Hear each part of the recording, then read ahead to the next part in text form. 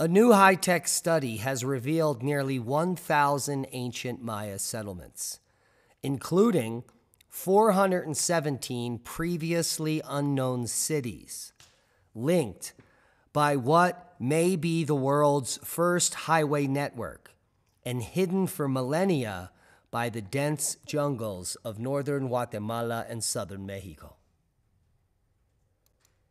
It is the latest discovery of roughly 3,000-year-old Maya centers and related infrastructure, according to a statement on Monday from a team from Guatemala's FAIRS Anthropological Research Foundation overseeing the so-called LIDAR studies. The findings were first published last month in the Journal of Ancient Mesoamerica, and all of the newly identified structures were built centuries before the largest Maya city-states emerged, ushering in major human achievements in math and writing. LIDAR technology uses planes to shoot pulses of light into the dense forest, allowing researchers to peel away the vegetation and map the ancient structures below.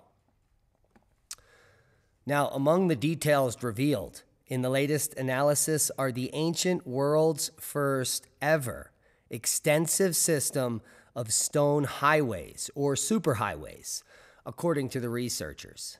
And here you're looking at a map.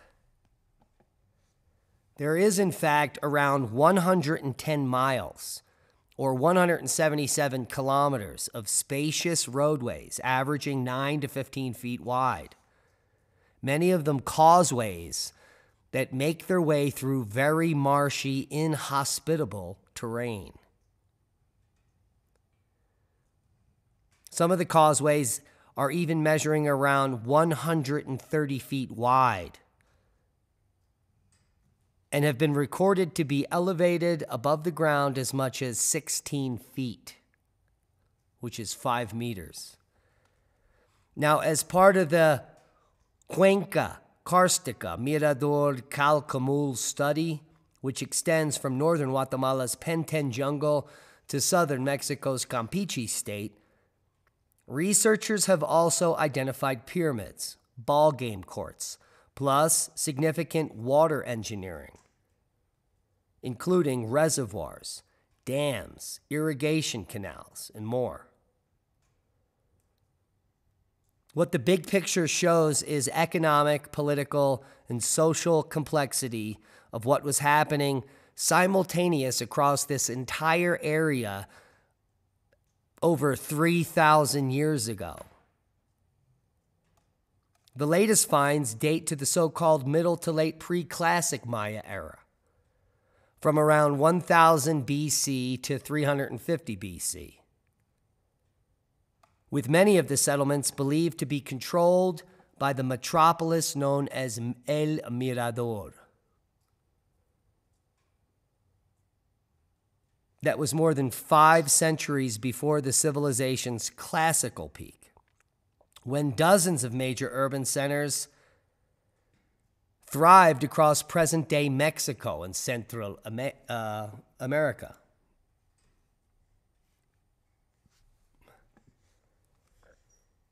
Now, what's going on out here? What we see is a very complex, well-spaced system of causeways and roads connecting major metropolitan city centers. And this would have been home to hundreds of thousands of people, city to city, all connected by a series of meticulously made superhighways that are elevated, perfectly level, and flat. And this is from a culture that supposedly doesn't have the wheel. Here we're at a blog that says real smart folks, but no wheel. Now, oddly enough, the Maya built roads, but more correctly, causeways.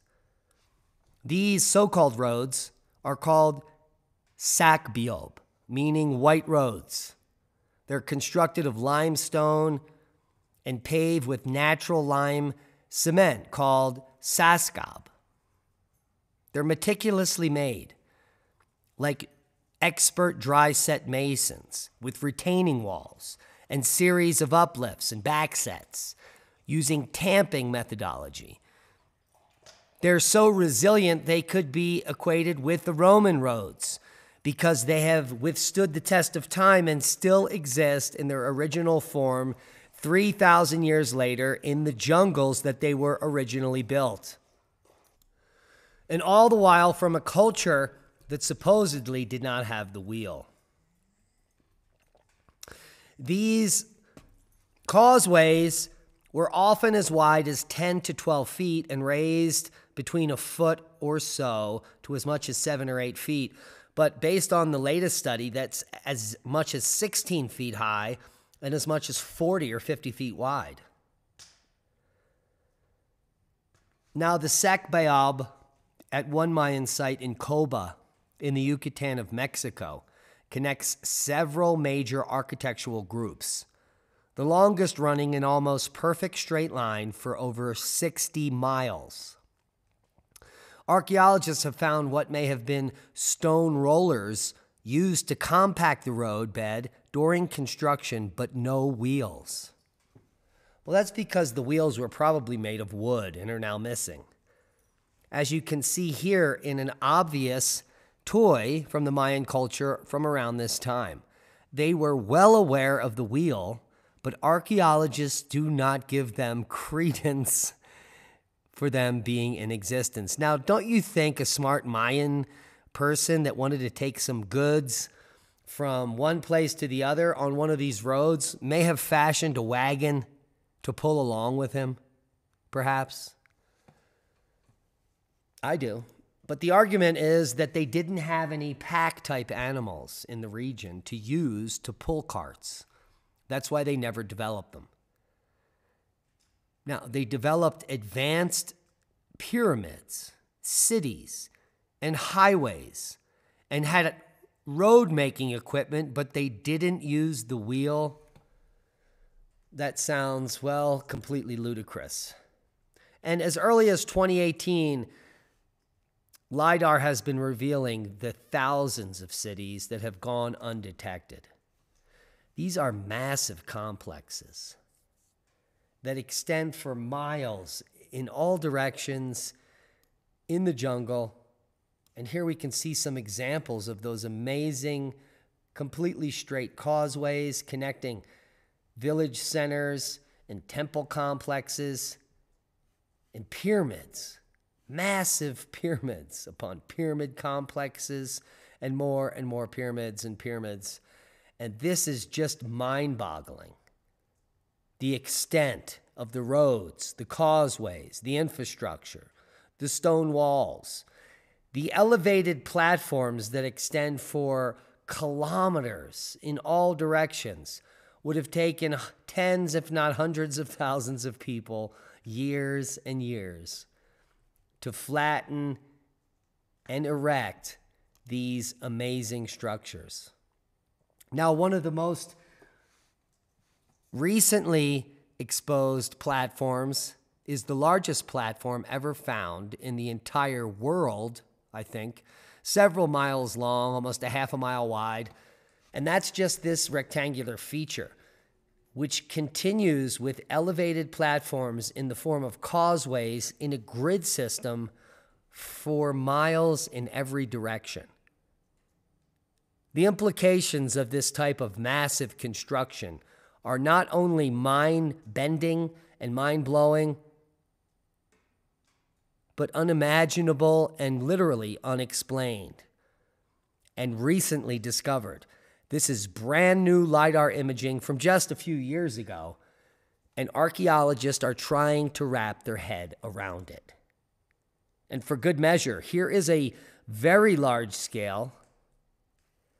This is about 3/4 of a mile wide by a half a mile high, and you can just see how many structures and features are in less than 1 square mile in the jungle underneath Guatemala. There were millions of people 3,000 years ago in these places. Take a look at the scale of this feature. Absolutely astounding.